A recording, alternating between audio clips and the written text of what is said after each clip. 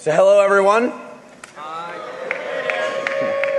It is great to be here at DEFCON 19. Thank you all for being here. If you don't know me, hi, I'm Dan Kaminsky, and I write code. I am not here to fix authentication or regale you with stories of DNS or DNSSEC. These are still things I'm working on, but not today. Today is a return to form. As a community, we have sort of, was anyone here out of curiosity at my talk in like 2002 about Black Ops of TCP IP? Like anyone? Yeah. Awesome. This is a sequel to that talk.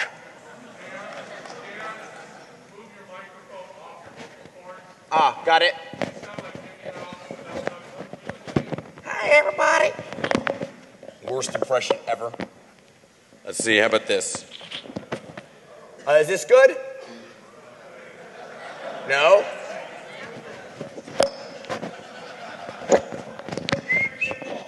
Logistics. No. How about this? Does this work? Awesome. Thank you, guys. All right, so we sort of stopped looking at network security, mapping networks, evading firewalls, subverting design assumptions. The various arts of messing with packets kind of been abandoned, and that's sort of a good thing. When you actually look at how systems are broken into, it's the same game every time. SQL inject the web front end or PDF the client back end, take whatever credentials are on the box and move on with your life. It's not hard. Making hacking look difficult is just something we do so we look awesome to the other people. So NetSec is only so relevant in such an environment. You know what? I do not care. This is what I liked doing back in the day, and we're going to play with some packets. So, what are we going to start messing with here? We're going to start messing with, of all things, Bitcoin. Why not? It infects everything else. It should hit my talk too. What is Bitcoin? Well, it's an attempt at making a digital currency with no central bank. Yeah. It's a system with economic properties I don't know anything about. I'm not an economist. But to be fair, neither are most economists, so it sort of works out. It's an overlay network upon the internet. It's like an internet on an internet that people think has certain properties. Now that is a toy to play with. So, Bitcoin is built on doing three things. Transferring money. I, Alice, give Bob 2.1 Bitcoins. That's done with public key cryptography. You sign the message. And then there's gossip. Hey, everybody, did you hear that Alice gave Bob 2.1 Bitcoins? Alice goes ahead and gossips that out, and it just spreads throughout the network like wildfire. Look at this great new news. And then there's appending. Once about every 10 minutes, someone on the network does enough computation to say, aha, the official record of all transactions ever should include that Alice paid Bob, and Bob paid Charlie, and Charlie paid David. And, it's a lot of cryptographic work. How do you know if you've done enough work? Well, if the network generates answers any faster than 10 minutes, you make the problem harder and harder and harder until it takes once every 10 minutes. It's really quite elegant. If it goes too fast, it self-corrects. So, talking about Bitcoin, this is not my Bitcoin talk. Go to dankaminsky.com if you want to see some slides on that. The good news is that Bitcoin is really impressive. Anyone who's all dismissive of it and, they just said, oh, it's got all these bugs. No, they're just like missing. Like the first 5 times you think you understand Bitcoin, you're not even close. I'm on major bug 9 on Bitcoin that I was absolutely sure was going to work. No, they like the line of code that would have made that bug work is just not there. It's the mark of a pen tester is upon this software. Bitcoin has fixed almost all the flaws that aren't forced by the design. However, there are flaws forced by the design. It totally does not scale, and it is absolutely not anonymous. What do I mean? If you go to the scalability page on the Bitcoin wiki, you will see the funniest document in the history of software engineering. Let me give you some quotes. I don't even need to talk about how Bitcoin doesn't scale, because they say it. They're like, yeah, for bandwidth, eventually we're going to require every machine to exchange a gigabyte a second. What? CPU, you'll have to have 50 CPU cores just to participate. And storage, well, you might need a 3 terabyte hard drive every 21 days, but it's cool because they're like only $200 and that's pretty affordable. Like, this is their own page. I'm not making this up. So, you end up with like super nodes that do special stuff and everyone else who trusts them. We have another word for this. They're called banks. I'm not saying banks are bad. I'm just saying all of these economic properties of Bitcoin that everyone likes today are going to be gone tomorrow. Now, I'm not saying those are the properties of a Ponzi scheme. I'm just, until we get to this point that Bitcoin completely has to shift over to the banking model, who here knows a very interesting character by the name of Travis Goodspeed? You don't even know how ridiculous this guy is. But he asked me a great question. He said, Dan, could we use Bitcoin as a samizdat service, as a way to store information and distribute it? 3 terabytes is an awful lot of data.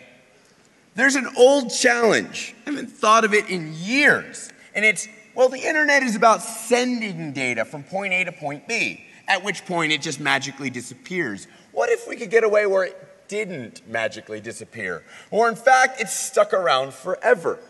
Well, the reason you need a 3 terabyte hard drive in Bitcoin is because basically all the transactions have to live forever somewhere. So if it's going to live forever, what can we do with this? Who here knew or knows Len Sassman? Len was one of our brightest lights in our community. There's a command that one can run on Bitcoin today and on Bitcoin forever, on any node running Bitcoin. Strings, bytes equals 20, .bitcoin/block0001.dat. Strings will go ahead and extract human-readable text from any blob of data. We usually use it to find hard-coded passwords inside of statically linked executables. Well, if we run this on the block database of all transactions ever moved through Bitcoin on any machine in the world participating, you know what you get? Well,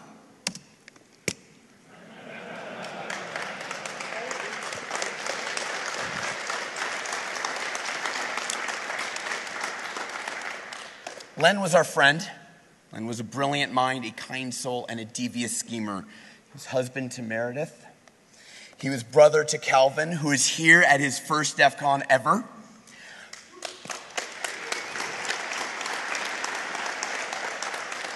Son to Jim and Dana Hartshorn, co-author of mine and of many others, co-founder of Shmoo and so much more.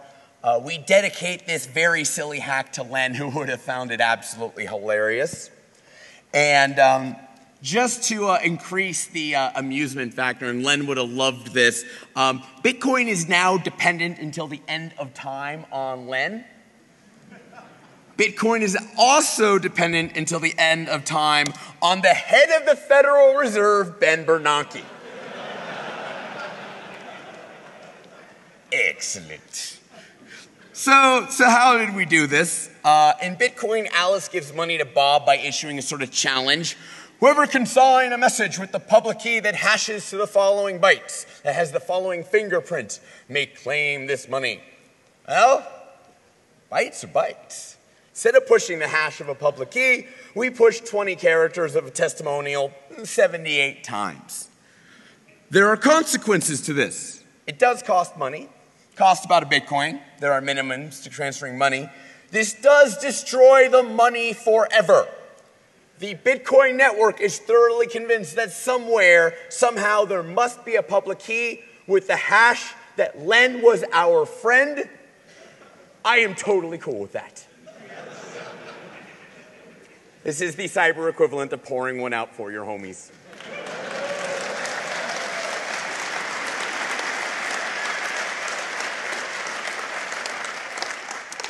So, can we get higher bandwidth? Bitcoin does let you send money to a public key directly rather than its hash. So that gives you like a 10x increase in bandwidth. But that's not good enough. Bitcoin allows for extra data in a signature. a really beautiful style, too. You see, Bitcoin works with small programs. The program from the receiver says, please put this signature and public key on a stack, pile of data. And the program from the sender is, hey, take the signature and public key off the stack and make sure they're good. Now, if you look at this just from a language perspective, Meredith's research is all about language theoretic security. What if there is extra data that the receiver puts on? I don't know, some video file or something. I don't know why someone crazy would do that. Well, the sender just says, take the signature and public key off the stack. Doesn't say anything about making sure there's not more data. So this just works fine. Now what's funny, this bug shows up all the time in signature checking systems. It's not just the sender of money who can add the extra content. See, a signature can't cover itself. When you sign a document, you don't sign the signature because the signature's not there yet. It's a chicken and egg problem. So you're signing everything but the signature and the extra crap that's been thrown in with the signature. Now, in Bitcoin, eventually the extra crap does become part of the permanent set of data, the so-called block. But there is time between when the transaction is sent and when that thing happens every 10 minutes to merge stuff in. And in that time, it's not just the sender of the money who can add extra data. It's like anyone can add extra data because it's unsigned. Oops. So this is some limited usefulness. If you're some random relay that's gossiping this stuff around, Bitcoin does charge you money, or Bitcoins, per kilobyte of your message.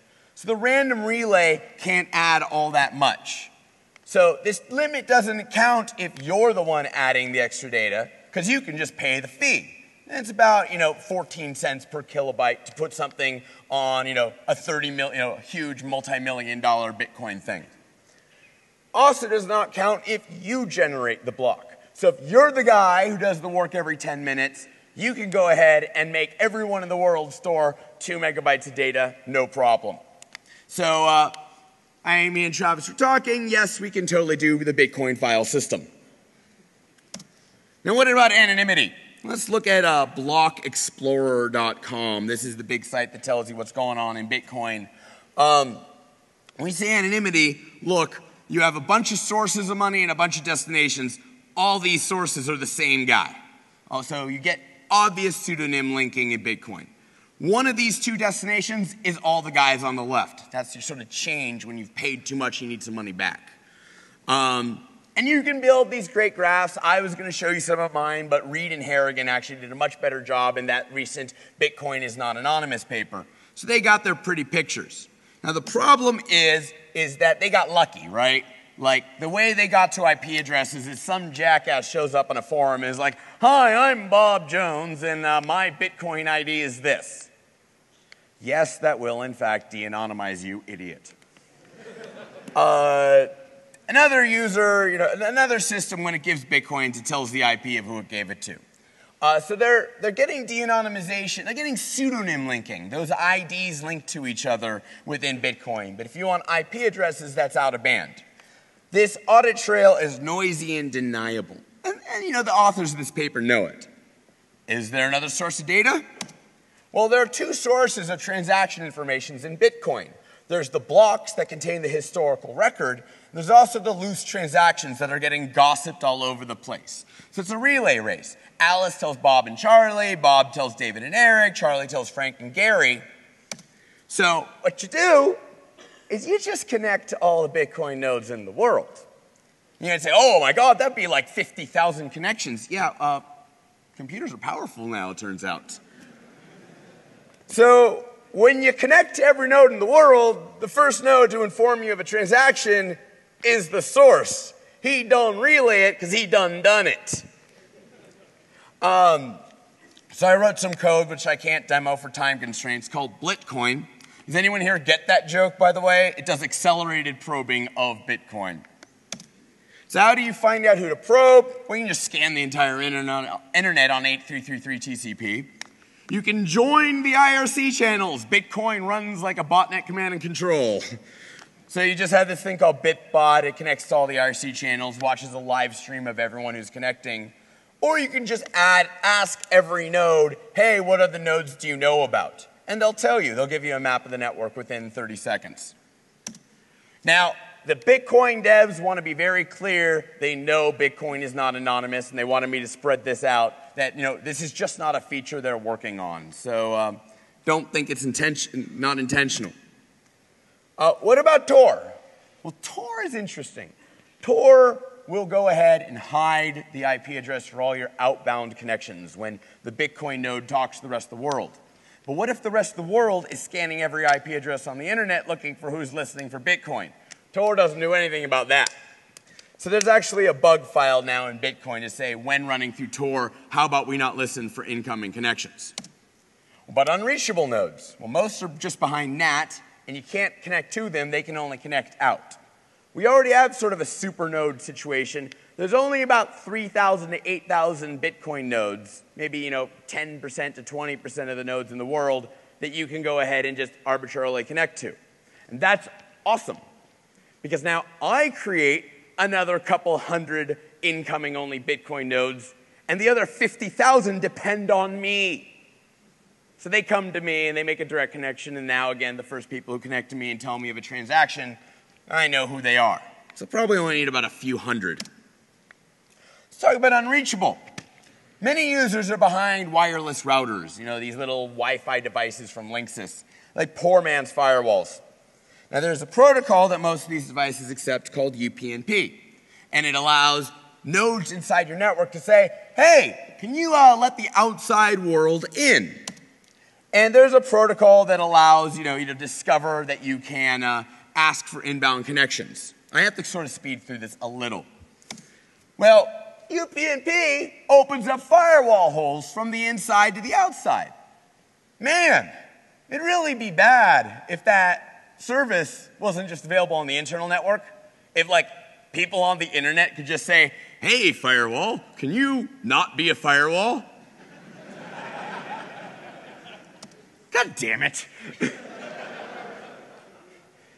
Hundreds of thousands to millions of these things are out there. Now, of what I just showed you, they're not all fully open. The Microsoft code is great. It actually requires this random identifier that you have to be on the internal network to discover. But every other vendor was just like, well, we have this code, and it's some of the most widely deployed code in the world, and you can reach it from the internet from everywhere, but our budget for this device is like $4. Maybe we aren't number one on the security. So I don't need to go into this, because there's another speaker who found this first. So I just got to refer to him. Daniel Garcia, he's speaking in track 3 today at 5 o'clock. He found that there were open UPnP nodes on the net last year.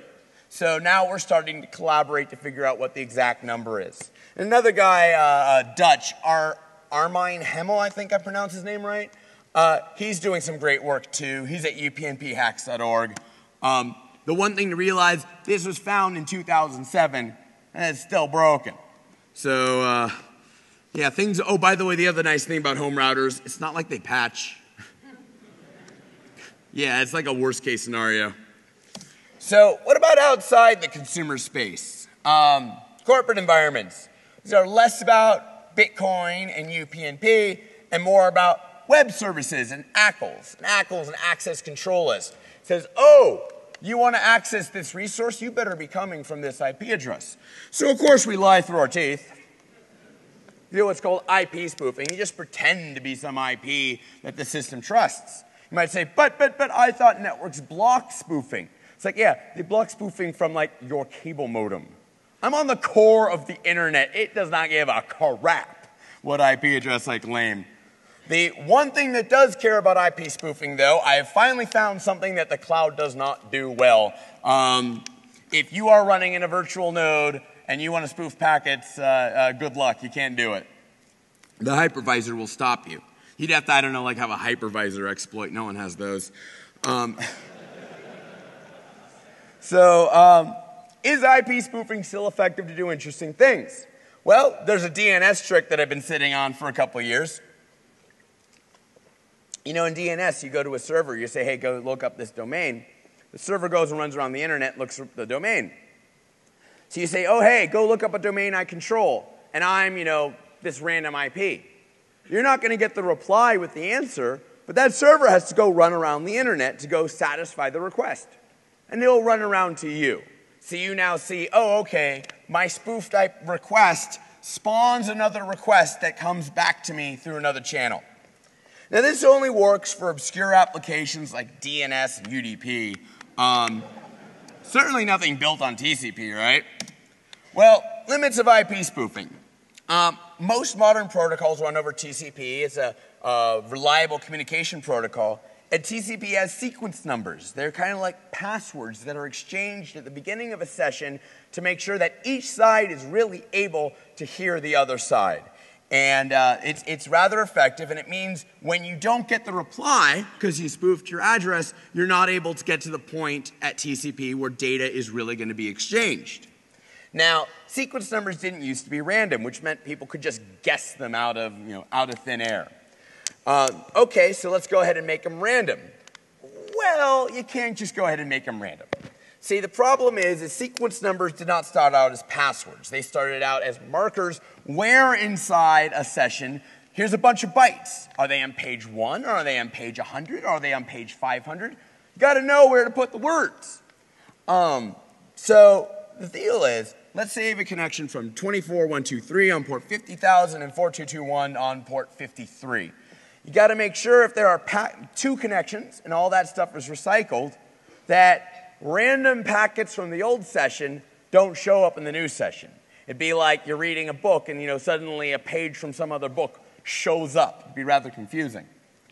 So the game is to have random sequence numbers unless the ID is the same. And then we go sequential. And that's done with a hashing function where you hash all the data with the secret, you get some absolute number, and you add time. So if you have a slight difference in 2345 to 2346, the numbers become much different. But if it's absolutely identical, it becomes sequential with time. Now there's a problem. What if someone just floods us with connection requests? They don't have to remember all the passwords. They just need to flood us with requests, and we need to remember their passwords. So we run out of resources. This SYN flood, solder and dirt. So the solution came from Dan Bernstein. It's called SYN cookies. And basically what is sent out to the requester is a challenge. If you can read this challenge, if you can respond, all right, I'll go ahead and I'll store some memory. And there's 24 bits of security there. Okay, 24 bits, that's 2 to the 24 is 16 million.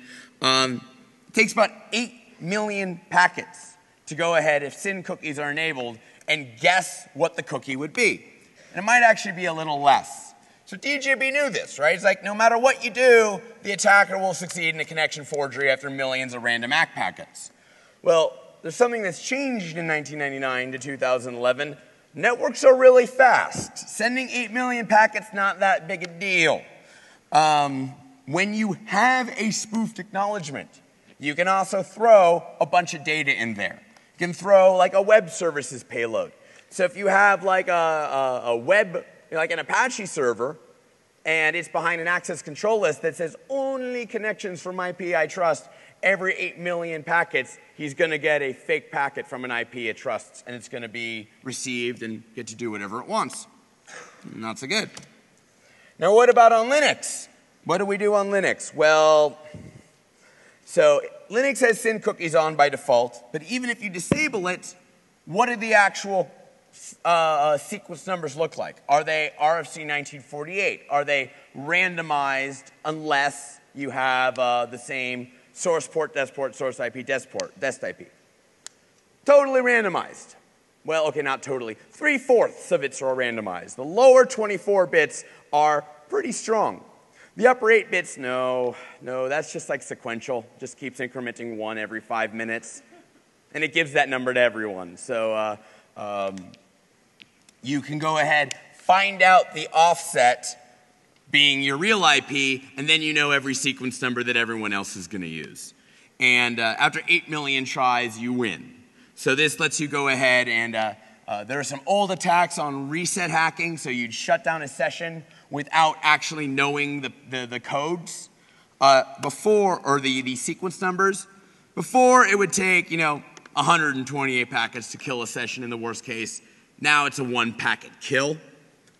The other problem is that you might have a live session between two hosts. I have to skip through this quickly, I'm so sorry. You might have a live session between two hosts, and there's 64 bits of security between them. 2 to the 64 is an ungodly number of packets. But there's windowing, which says kind of like a range of where the password can be. So that cuts off 16 bits in each direction. So now we're down to 2 to the 32. 4 billion packets, oh man, that's a lot. Now we cut off another 5 bits because the windows might be really big through something called window scaling. Oh, okay, now you're down from 32 bits to 22 bits. So now it's 1 million packets to go ahead and inject into a session. By inject into a session, let me translate this into the world's most difficult cross-site scripting attack. Now, because the 8 bits are known in each direction, we have a problem because we take 22 minus 8, 6 bits. It takes 16 packets to have a 50% chance of the world's greatest cross-site script. Crap. Now, that does get a little harder because there's port randomization, but, the port randomization adds at most 13 bits, so it's still only 250,000 packets. That may not even happen with port randomization if you have a client that's forcibly setting its ports, which actually happens with DNS and BGP. So status, this is some very old code in Linux. It actually predates Linus Torvalds' check-in history into the Linux source tree. So this bug's been there since the late 90s. They're figuring out right now the right fix that won't cause even more problems. There's a ton of fixes you could do that would make just things even worse. So digression. Let me check my time here, make sure I'm not going to go over. All right. RFC 1948 is an interesting construction. It is sequential and ordered if you have secrets, and it is random and unpredictable without. It's actually kind of a public and private system. There's the private component. The sequence number is mixed with a secret, and you can generate all possible secrets with that thing. So it's like a private key. And then there's a public component. I give you one of the generated values, and if you can see it on the network, you can communicate for that one session as that one IP using that one set of connection identifiers, which are ports. So wow, that's like public-private cryptography without nothing but a password. Clearly, this is impossible. It's only possible here because we're at the intersection of network security and cryptography. You guys know what public-private cryptography is? Just as a quick example, a photo of my face can be a public key. And my actual face is a private key. It's very easy for people to identify me from a photo. It's very hard for them to, mash their face into, being my face. So it's all about asymmetry. Now I want to be clear here. What I'm about to tell you is a terrible idea. However, nowhere does it say on the DEFCON sign-up form that everything you say must be a good idea. In fact, not usually the case. Well, passwords are a bad idea. They're constantly being lost and forgotten and stolen. They're responsible for 50% of compromises. They increasingly look like elite speak. It's not helping. But let's ignore all that for a moment. Assume we're stuck with them. How do we use a password to log into a system without that system learning our password? Well, people say, oh, well, you idiots. You should be hashing the data in your database. That's nice. The web app is still receiving the password in plain text. The attacker just modifies the web app to send the plain text to them. So it doesn't help. Next thing, we challenge you to mix your password with this particular hash. And then we'll never have to send the plain text password on the wire. This is a thing called digest or NTLM. Well, the problem is, if you're hashing the plain text password with some random value, they got to do that too. So they got to store the plain text password or some password equivalent version. There are things where you say, we require knowledge of the password to complete this complicated asymmetric crypto magic foo. Speak does this, and SRP does this. It requires the client and server to run some really obscure code, and good luck getting that code deployed. What are we going to do? Is it possible, not advisable, but is it possible to build a system where the client only remembers a password, but the server stores nothing but a straight up public key and deploys no other magic code except the standard challenge to make sure the client has the matching private key derived unilaterally from the password? In other words, can we construct a cryptographic key pair using nothing but a password? So here's a question, and if you can answer it, we're going to go get a drink after. What vulnerability impacted all asymmetric crypto systems, be they RSA, DSA, or ECC? Anyone? There you go. We'll grab some tequila. Let's check it out. Debian bug was basically a situation where every time the cryptographic key generator went to get random numbers, got the same random numbers. So all asymmetric crypto systems use entropy as follows. They grab random bits and they permute them until those bits are roughly a private key they can get a public key from. Predictable entropy means predictable key pairs no matter what the algorithm is. So what if we said it wasn't a bug? What if we turned the Debian bug into a feature? Cryptography is all about constructions. We have hash functions that make fingerprints of data. We have stream functions, stream ciphers that give us a stream of data. We have block ciphers that take data and a key and mix them all together.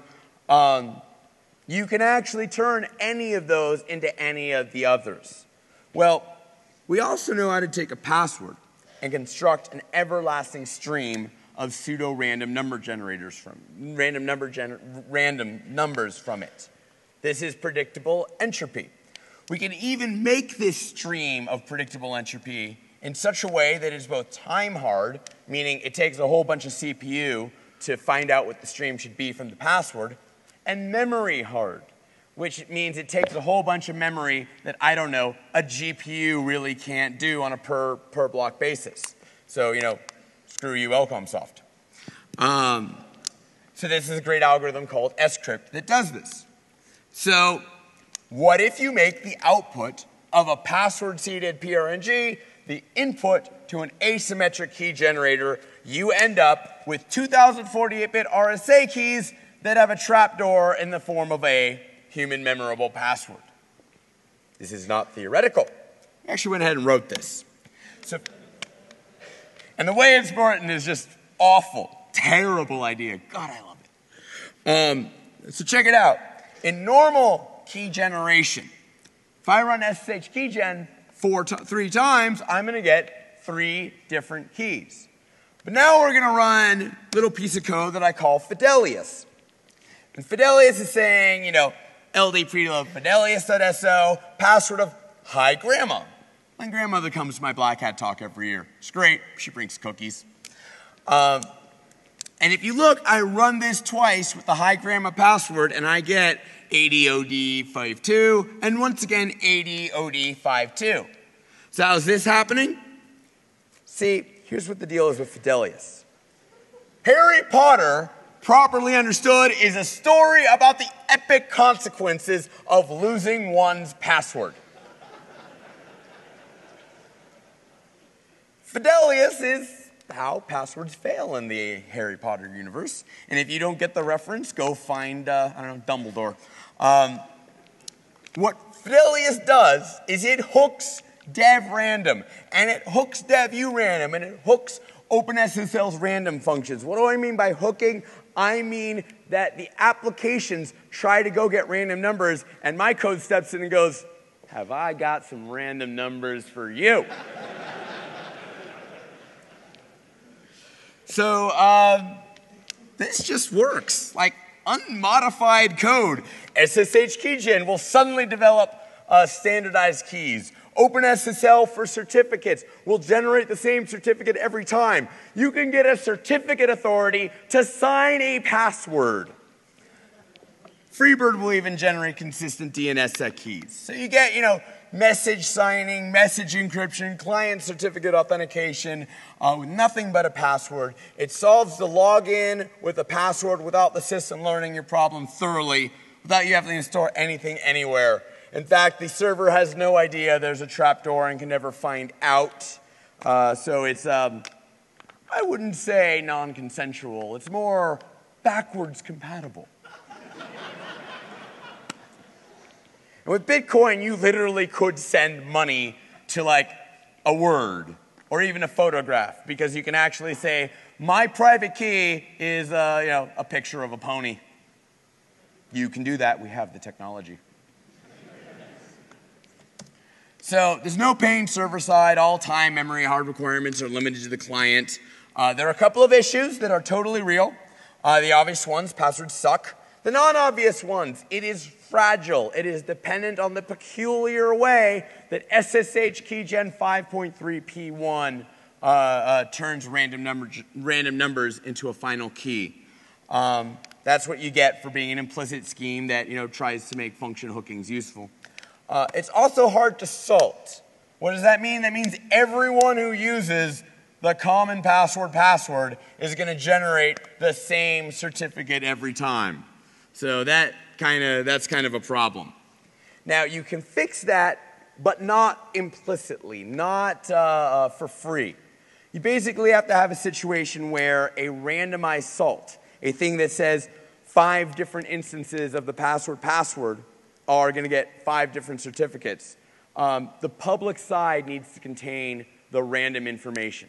So instead of just, I have this password, I generate this private key, it's I have this password and a particular instance of a public key, I can now generate this private key. You can do that, but it takes some custom magic. But back to TCP/IP, I want to get to the last thing in this talk, the thing that, oh God, I missed packets. What can we do with networks? That's how I started coming to DEFCON. That's what I haven't played with in a while. Let me tell you something you can do if you're willing to play some games with packets. Who here knows about net neutrality? Once upon a time, the only people messing with my traffic were, I don't know, you guys. Now it's my ISP, really? I don't have a worry about when my ISP is obviously messing with me. Because, well, first of all, I can just tunnel around it using DNS. But secondly, I can know to tunnel around it, or I can complain to my congressman. What I'm worried about are when the biases are subtle, when I can't necessarily prove that they're there. Well, what I'm here to tell you is that there has been a change in technology, and I'm going to describe it to you, and we are going to always be able to know if an ISP is manipulating your traffic. So if biased networks are affecting you, this is the proof that's going to be able to be shown up in a court of law. And if you happen to be working for an ISP doing this stuff, I'm just saying, if you don't want it on the front page of a newspaper in 2 weeks, you might want to stop doing it now. I don't want to embarrass everyone. I would love it if I didn't find any violations of net neutrality, because then there'd be no violations. So let's look at the topology, how we're going to do this, because I'm making some big claims here, and extraordinary claims require extraordinary evidence. Now, standard topology in the real world, you have some client, goes through a home router, which has 83 million bugs, goes to an ISP. The ISP has various links to the internet through level 3 and whatnot, link 1, link 2, link 3, and then you have Google and Microsoft and Yahoo that are linked through those links. So the fear is, and it's a reasonable fear because they're all over Washington saying it's going to be great when we can do this. There's a magic box deployed within the ISP network in front of all the links. The box matches packets to policies, applies different rules to different packets. It can be stateless. Do I not like this packet? Or it can be stateful. This packet rolls with a bad crew of packets. It's part of a flow. Do I not like the flow? So, and the policies can be anything and they can do anything. Limit maximum bandwidth, increase minimum latency, alter content, they can do everything. But sometimes you don't know if they're doing it or not. Let's say Bing.com was 50 milliseconds slower than Google.com. Is this because of the ISP? Or is this because Google.com has better hosting? You know, there's a lot of different servers, there's a lot of different routers, and the problem is you can't tell if Bing is slow because of the ISP or because of all the routers and servers. There are many reasons why Bing may be slower than Google, and that means there's plausible deniability. We've got to go deal with that. We deal with that with normalization. Whether the tester is accessing Bing.com or Google.com, the network path should be identical, or at least the path should be uncorrelated with the particular identity being run over it. That way, any changes would be the result not of the path, but of policy at the collection point, which is the ISP. So simple normalization. HTTP. Let's say all we're looking at is websites. There are absolutely policies out there today that say if you see an HTTP connection and there's a host header that says Bing.com, go mess with it. Slow it down by 50 milliseconds, why don't you? This is super easy to detect. Just put up a server at some IP address somewhere that will be, I don't know, like a proxy or something. It'll respond for all web requests, no matter if it's for Bing or Google or whatnot. Now you have a consistent server with a consistent path back to the client. If packets from the proxy, oh, wait a second, you don't have to write any code because it's just a proxy server, it's just Squid. If traffic from the same Squid server is faster when it seems to come from Google than when it seems to come from Bing, you have just discovered a biased network. Very simple. There's a problem. Very protocol dependent. Works wonderful for HTTP. Did you guys know the internet is bigger than the web? And the problem is all of these other protocols, BitTorrent, require a lot of work to implement or emulate. And I'm a lazy guy. The other problem is that proxy server is at some IP. You know what that IP is? Not Bing's. Not Google's. And the ISP can just look in DNS to find out which IPs are actually associated with Google and Bing. So you can have the greatest test server in the world. The policy is only applied against genuine Bing or Google servers. You're blind. So we got to do something about that. We got to spoof the whole internet. Okay. So I've written some code. It's a neutrality router. It's called Neuter. Neuter is the network normalization engine. It's very easy to explain. Who here has ever run a VPN? All right, so here's the deal. You got a VPN. You're sitting in some Starbucks, but where you really want your networking to be from is, I don't know, the home office or the home or somewhere in EC2. Anywhere where, wherever you're at can't see what you're doing and, there's all this access stuff. You just want to operate from the other network. So traffic is put in a VPN. Traffic is pushed from a client to a broker. An IP address at the broker or VPN concentrator, it goes ahead and talks to Bing. It goes ahead and talks to Google. And they respond back to the broker. Hey, now the broker's got all the packets. It's all the same source. So you have a normalized server. And then when it sends traffic back to the client, it always comes from the broker. So you got a normalized path. It happens to be, because it's encrypted, that the ISP doesn't see anything, and so no policies are applied. Well, that's a bug, and we're going to fix that with Neuter. See, with Neuter, when the server talks to the client, okay, we're just going to go ahead and send that in the clear. In fact, we're going to spoof the IP addresses of the real Google or the real Bing. So it looks like Google and Bing are talking straight to the client. Why do you do that? We want the ISP to see the return traffic.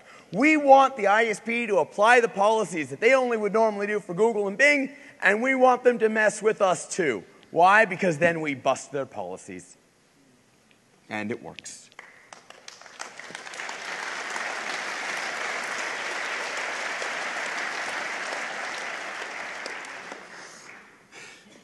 someone in this room thinks, oh man, I can detect the crap out of that. I am going to mess with Kaminsky stuff. I already got like the blog post half written.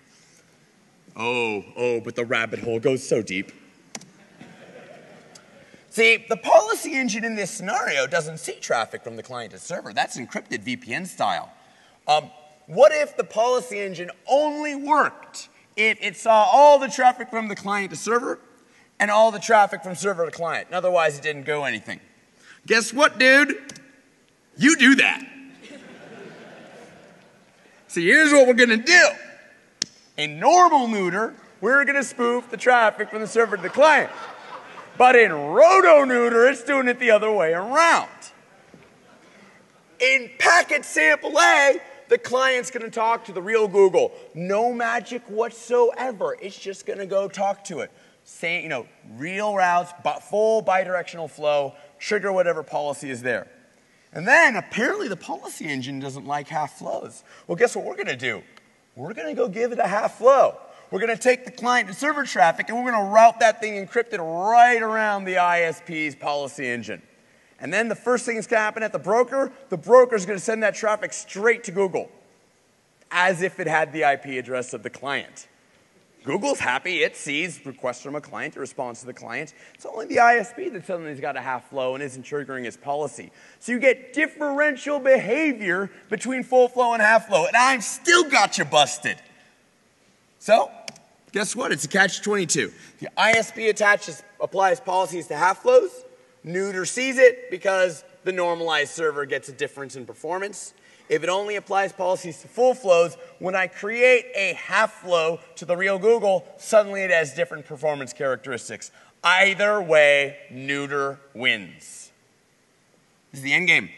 Bias policies might as well be transparent because I'm going to find it.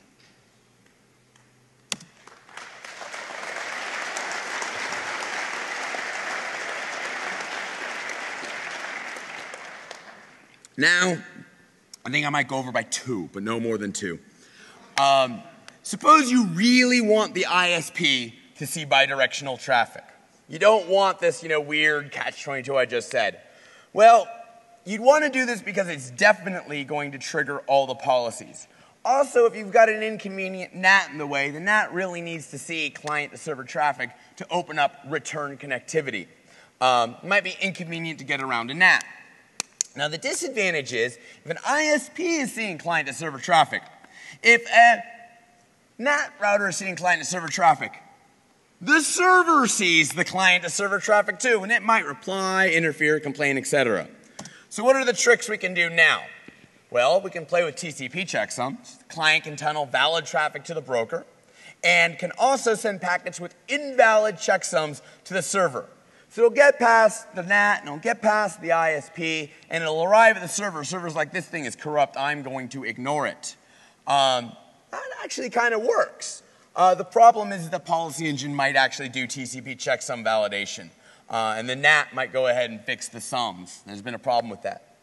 But we got another catch-22 because we get differential behavior when the policy engine sees packets with bad checksums. So once again, it's like, oh, I see a full flow, but it's got half checksums. I'm going to change policy. Gotcha. So, that's nice. Strategy 2 of 3 is low TTL. When you send traffic on a network, this is from my 2002 talk, you can control how far it goes. So you can say, I want this traffic to get past my NAT, and I want this traffic to get past my ISP, but not so much with getting to the real server. Could you stop along the way? You can do that. We have the technique. So the advantage, it's legitimate traffic. The disadvantage, the policy can locate low TTL and alter behavior. That's great, actually, in the catch-22, because now not only do we identify the policy engine, but we know which hop it's at. Nice. But okay, let's talk about utter packet trickery. The silent splice. You see, normally, according to the TCP specification, if you ever get a TCP packet that doesn't look right, you are supposed to either acknowledge it or send a reset to stop that guy from talking to you. So you're always supposed to reply. Well, the thing is, there's a lot of servers out there that have the right stack, but they got firewalls in front of them. The firewall's like, I see something that looks even remotely bad, I'm going to hide in a little corner and not say anything. I have use for this behavior. So what I'm going to do is I'm going to have the real client do a three-way handshake with the server. So it's going to go and have a real session, and the NAT's going to see it, the ISP is going to see it, and even Google's going to see it. And you know what Google's going to see next? The broker's going to send a reset, and it's going to shut that thing down hard at the server side. Client's still open. Client's expecting server to say something any minute now. Server doesn't want anything to do with client now. So now the broker shows up and says, hey, server, why don't you set up a connection with me? So broker sets up a connection with the server, gets it all nice and good, and then the broker just goes ahead and splices his connection into the connection that has been originally set up at the client. And now, client sends server traffic, server ignores it, server spoofs, or broker spoofs the server back to the client accepts it, packets go out, packets go in, you can't explain it.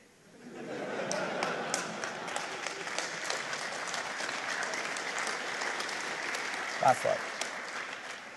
So, bit of warning, if you are passively monitoring network traffic, these techniques kind of sort of allow any one side of the conversation to impersonate traffic from anybody. You can detect it if someone tells you to detect it. I'm telling you to detect it. Where neuter is now and emulates half flows. It's super fast. It supports anything that runs over IP. If you want to know whether a network prefers Xbox 360 traffic to PlayStation 3 traffic, this will tell you at a court of law. So I got to end this. Here's the summary. Networks are neat. Bitcoin isn't anonymous. UPnP sometimes exposes itself to the outside world. ACLs can be bypassed using interesting sequence number tricks. Passwords can be used to seed asymmetric crypto, even though they shouldn't. And subtle net neutrality hacks are doomed. Transparency or bust. Thank you to N2K of 3Crowd and Docs of Lion Labs for the crazy things they're letting me do on their network. And I'm looking for some help release engineering because we got to get this code out and about. Thank you so much.